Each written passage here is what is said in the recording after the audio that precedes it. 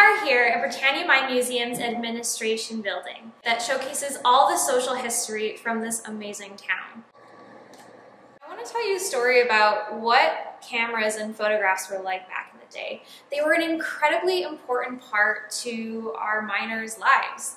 They didn't have a lot of space to bring a lot of items with them, so photographs of their family and their friends from back home were super important to them. In order to process all of the film, you had to travel all the way to Vancouver on that boat ride, leave it there for a week or two, go pick it up another time, and then you have your photos. The photographs taken by a gentleman here show a beautiful panorama of Mount Cheer, which was the old town site. And we can see all the homes, the recreation center, the school, and the retail store. Very exciting for us to know exactly what that town looked like back in the day.